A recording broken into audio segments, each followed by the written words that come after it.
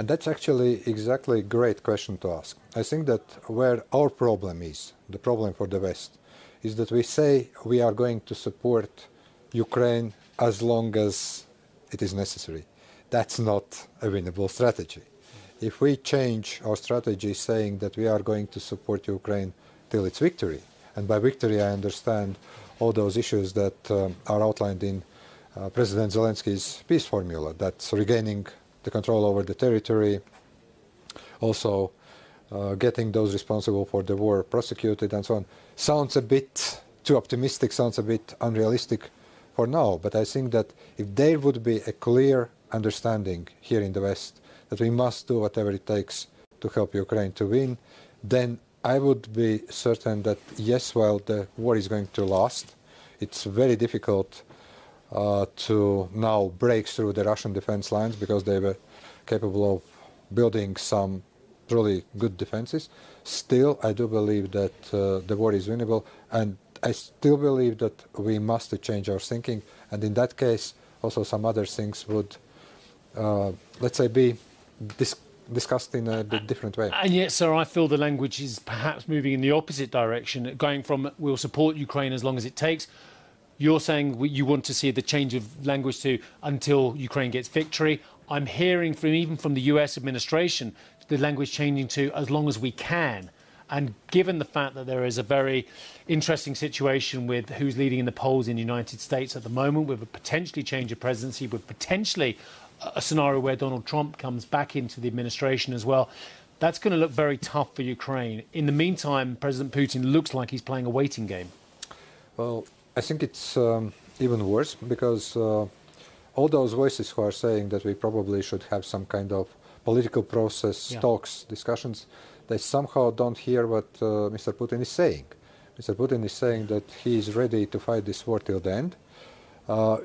Contrary to our internal discussions, of course, it's great to be in democracy where you always discuss all the options and all the decisions are open for criticism and debate. He is saying that, and I read that he's actually questioning the statehood of Ukraine.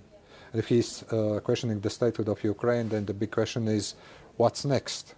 Yeah. So from that point of view, I do believe that the common sense will prevail regardless of all the political process, not only in the United States. Let's not forget also about many elections here in Europe. By the way, also European elections in May, June. But even with those discussions, even with some uncertainty about the military aid in the United States or the financial aid here in EU, it is important that we push and we do not lose this kind of optimism. What about the reinvigoration of NATO as well? Something we talked about in Riga well over a year ago is the importance of boosting the eastern flank, of boosting support for the Baltic nations and across the whole border with Russia as well. Are you concerned that actually NATO hasn't moved quickly enough and needs to do more? No, I would say that those decisions taken by NATO in summits of Madrid and also Vilnius, they are currently being implemented. We see the increase of our allies, the number of troops in Latvia. In Latvia, it's led by Canada. Well, we have our own homeworks. By the way, spending on defense is increasing in Latvia. Our target is 3%. We know many homeworks we must do. We see that allies take those responsibilities seriously. But having said that, I would say that we are very much concentrating on the military threat. There is also the hybrid threat. It's more difficult to detect, let's say, migration crisis created by Lukashenko on our borders, or Russians actually pushing migrants over the Finnish border. Any kind of provocation, we have to be much more flexible in our thinking. Preparing for military attack is definitely some must we are already doing. There are exercises, there is NATO planning. Some exercises are even reported almost like NATO plans in the press. But I would say we have to equally be serious about hybrid warfare.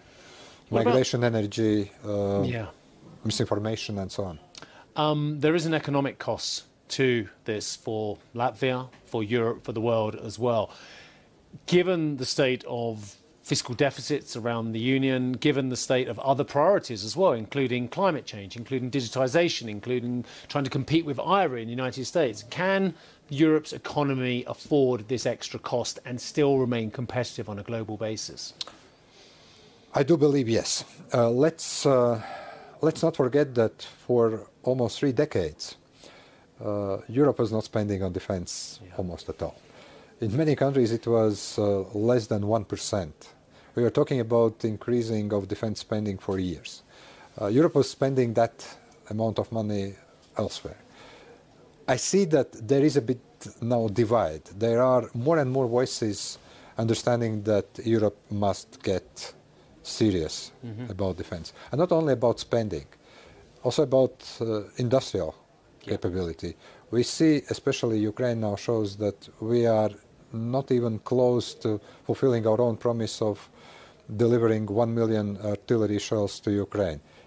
It means that it's not only about money, it's also about defense industry, it's also about capabilities. In many countries, when you spend on defense, it's not about capabilities, it's almost like a social program.